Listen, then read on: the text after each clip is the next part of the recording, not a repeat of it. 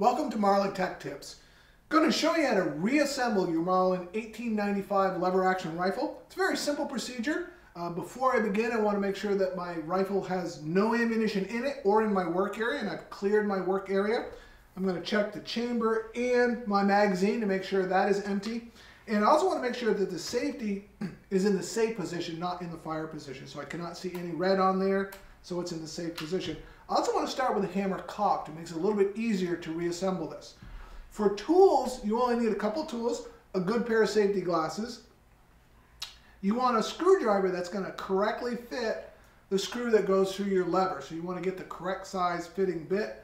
And it's helpful to have a small pair of needle nose pliers to reinstall the ejector. So we're going to begin with the ejector. Now the ejector itself there's a spring on the back side that gives it its tension, and the spring side goes in first. So where these two meet up at the back side, this goes to the rear of the rifle, and this split at the front goes towards the muzzle. So it is easier to install this with the rifle laying flat. So when you do this, have the left-hand side down. That way you can access everything. For the camera, I'm going to tip this upwards, but ideally you would have it laying flat. So you're just going to install that. There's a slot, and you bring it back as far as it will go, and just make sure it's nested down in there, and that's correct. It's just going to sit down in there. Next up, you're going to take the bolt, and the bolt, it has an extractor which is going to be to the right-hand side. Obviously, it's going to line up with your ejection port, so if you line that up on the right-hand side in the shooting position, it's going to be in the correct orientation. When you go to install the bolt, it tends to want to tip down, so you want to lift that up slightly. And again, I find it easier if I hold the hammer down.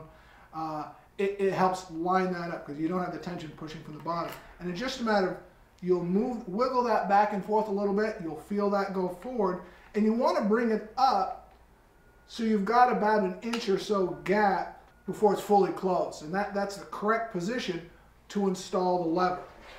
So I'm going to lay the rifle back down. I'm going to install the lever from the bottom up. I'm going to line up that pivot hole, and I'm going to install my screw. And I'm going to unscrew this in using my screwdriver. And again, get the correct size bit. I find it a little bit easier if I lift up on the lever to install this. Helps it align correctly. And you just want to get this snug. I'm not going to go crazy. I'm just going to tighten that down.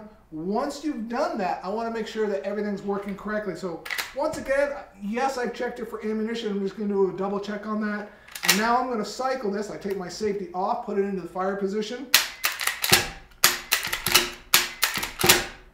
I'm going to engage the safety. I'm going to let the hammer come forward. I'm going to notice that the hammer doesn't come all the way forward. It's blocked by the safety, so I can see that that's working. And I can bring that back to the safety notch. So everything seems to be working correctly. You have successfully reassembled your Marlin 1895 rifle. Thanks for watching this Marlin Tech Tip.